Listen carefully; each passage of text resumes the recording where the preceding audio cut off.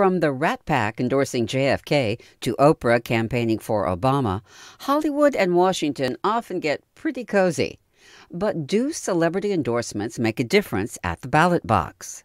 Cory Booker can count on the support of his girlfriend, Rent star Rosario Dawson, in his quest for the nomination.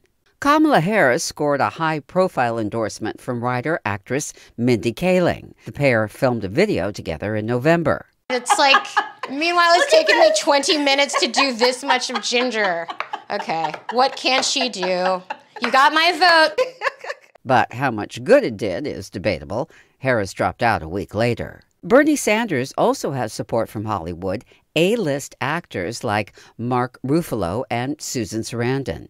He will make an excellent and historic president in the very moment we are ready for it and need it most. And I am honored to be able to do the next president of the United States, Senator Bernie Sanders.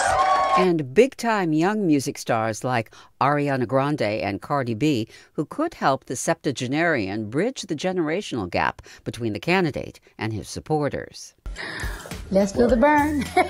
Celebrity endorsements can be very useful to candidates in the early stages of a campaign by helping to build up name recognition while also providing a platform to spread policy positions. But political observers agree they're less likely to be effective in a general election when voters are making their final choices among candidates. Ultimately, Hollywood is seen more as left-leaning than the rest of the country. And depending upon the state and its political bent, a celebrity endorsement could have the opposite effect. Hillary Clinton had far more support from Hollywood than Donald Trump, but that didn't seem to matter on Election Day.